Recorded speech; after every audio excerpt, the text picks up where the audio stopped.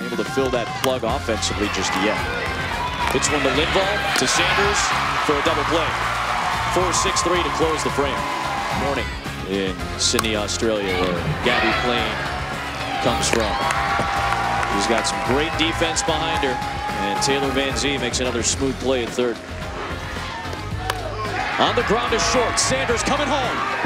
It gets away from Savekis. The run scores. Washington takes the lead.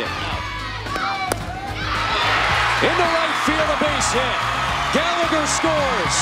Here comes Melhart. Obstruction. The run will count, and it's 3-0 Washington.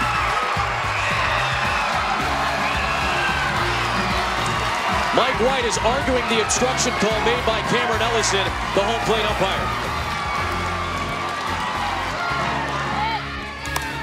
Bates pops it up. Coming in hard is Cruz, and it drops in fair territory. Burdick scores. Van Zee holds up at third. All the way to second is Bates. A 4-run fifth for Washington. Sanders has to go to first. Just got it in time with Camuso making the stretch. But the run scores, and it's 6-0 Washington. On the ground, Bates can't make the play. Will there be interference called? There will be. That'll end the ball game.